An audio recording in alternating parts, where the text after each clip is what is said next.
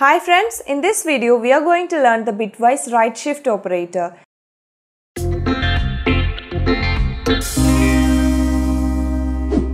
So the bitwise right shift operator is used to shift the binary sequence to the right side by a specified number of positions.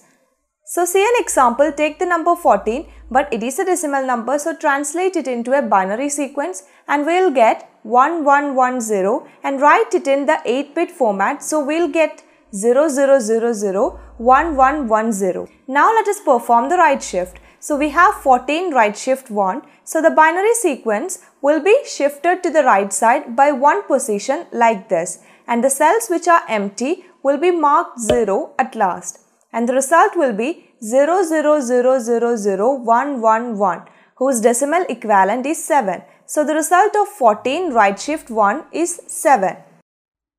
Now we have 14 right shift 2. So we need to shift the binary sequence 2 positions to the right.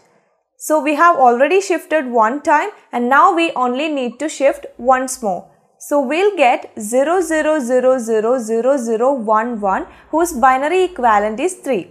So 14 right shift 2 is equal to 3. Now there is this one interesting thing.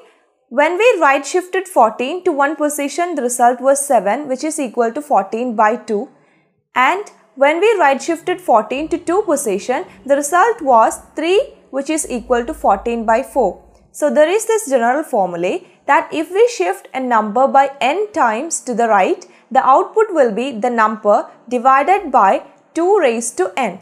So see an example, let the number be 128 and we need to right shift by 5 positions.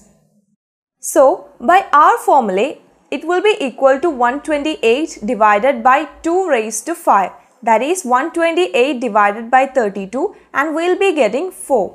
Now see a program. In the main function, first we are declaring an integer var equal to 128 and we are printing var by 2 equal to var right shift 1, and 64 will be printed, and next we have var by 4 equal to var right shift 2 and 32 will be printed, and next print function will be printing var divided by 8 equal to var right shift 3 and 16 will be printed, and that is how it works.